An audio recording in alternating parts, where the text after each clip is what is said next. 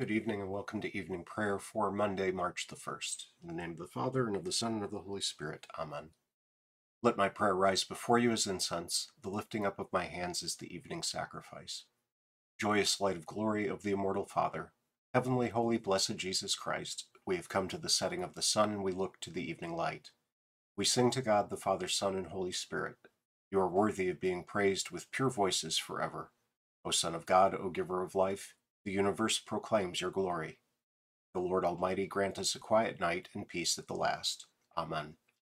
It is good to give thanks to the Lord, to sing praise to your name, O Most High, to herald your love in the morning, your truth at the close of the day. Praise to you, O Christ. O come, let us worship him. Lord Jesus, stay with us, for the evening is at hand and the day is past. Be our constant companion on the way. Kindle our hearts and awaken hope among us, that we may recognize you as you are revealed in the Scriptures and in the breaking of the bread. Grant this for your name's sake. Amen. Because you have made the Lord your dwelling place, the Most High, who is my refuge, no evil shall be allowed to befall you, no plague come near your tent. For he will command his angels concerning you, to guard you in all your ways. On their hands they will bear you up, lest you strike your foot against a stone. You will tread on the lion and the adder, the young lion and the serpent you will trample underfoot.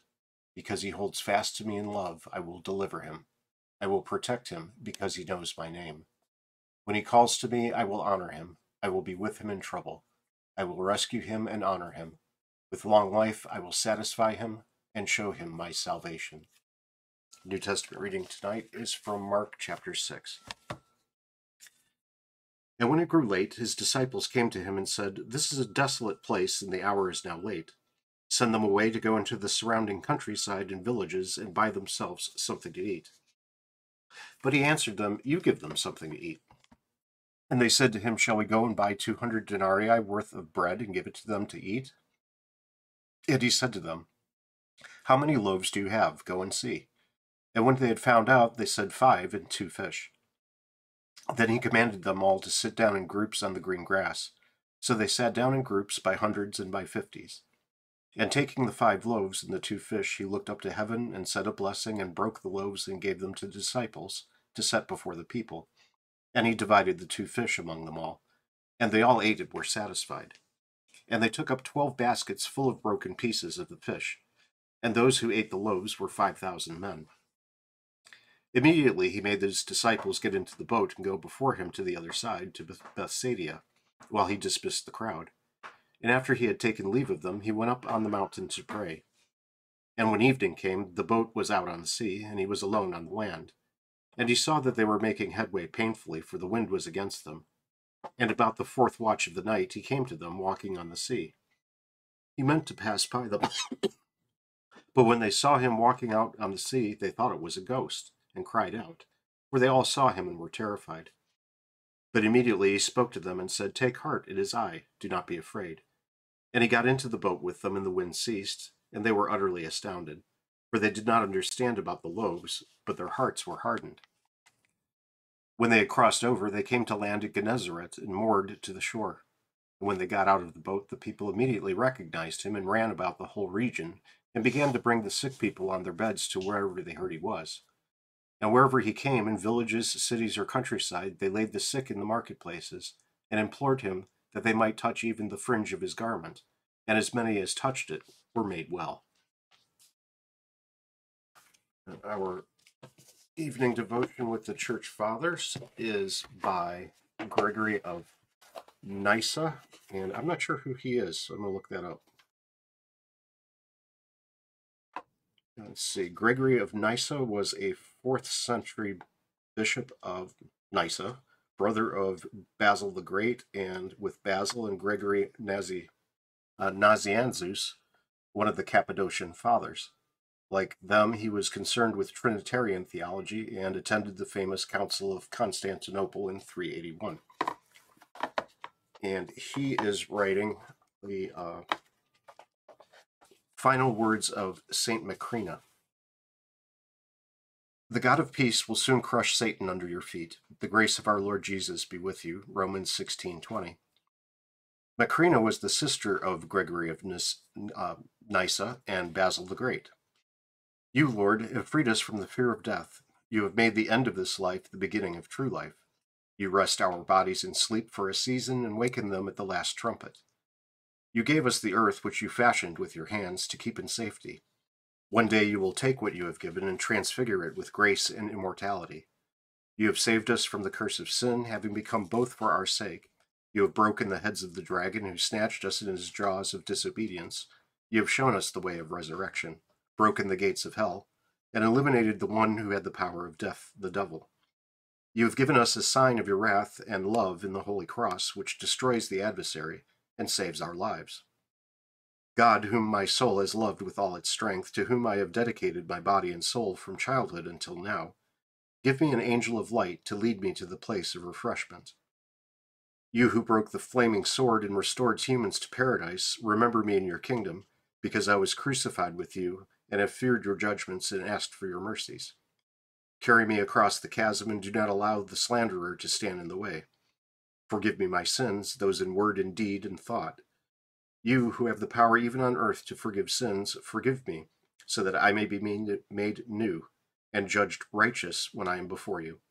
Let my soul come into your hands, spotless and pure as an offering to you.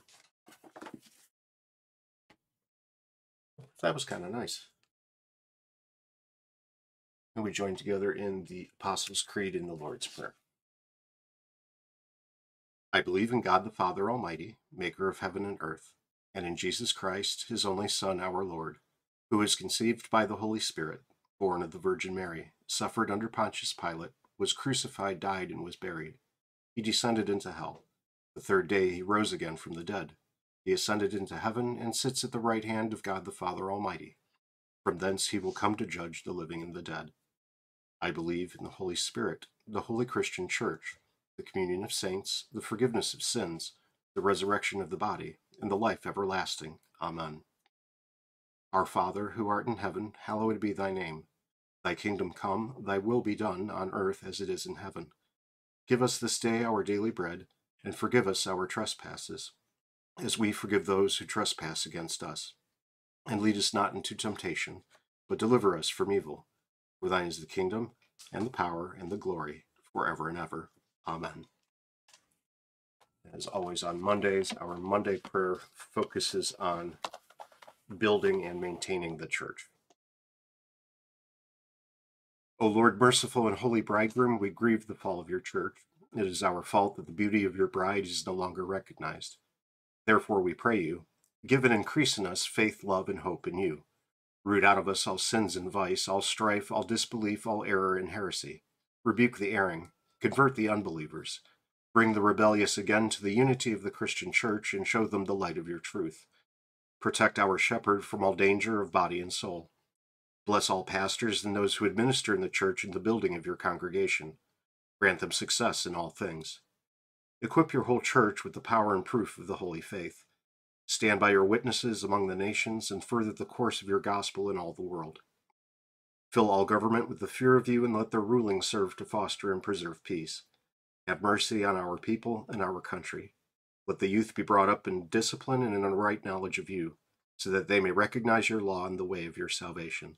Give constancy and loyalty to all pious teachers. Comfort all the troubled and sorrowful. Impart health of body and soul to the sick.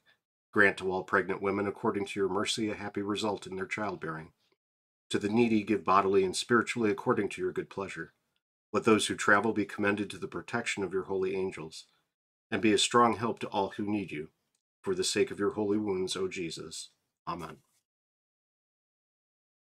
O Lord, you granted your prophets strength to resist the temptations of the devil and courage to proclaim repentance.